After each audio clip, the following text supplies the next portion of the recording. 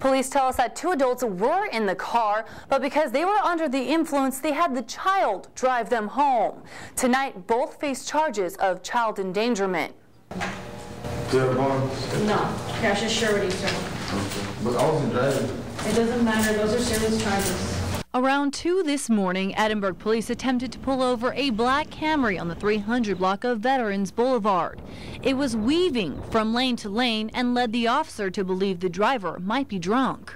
As soon as the officer activated his red and blue emergency lights, the vehicle lost control, swerved to the right, and struck a parked vehicle. But to the officer's surprise, the driver's seat was empty. He did notice that the driver's seat was in a position to where it was as far forward as possible, which did immediately give him an indication that it was an extremely short person that was driving. The officer on the scene noticed 19-year-old Jessica Garza sitting in the passenger seat with 2 children ages 9 and 12 in the back seat with 19-year-old Preston Reyna.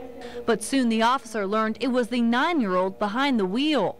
What we learned was that the 2 adults were highly intoxicated, and instead of them driving, they had the 9-year-old drive for them. Detectives believe Garza was giving the boy directions to their home, but when he saw police, he got scared and jumped in the back seat, all while the car was still in motion. Not only did they place their lives and these children's lives in danger, but they're also endangering that of the public, other motorists, other cyclists, and other pedestrians that may have been in the area.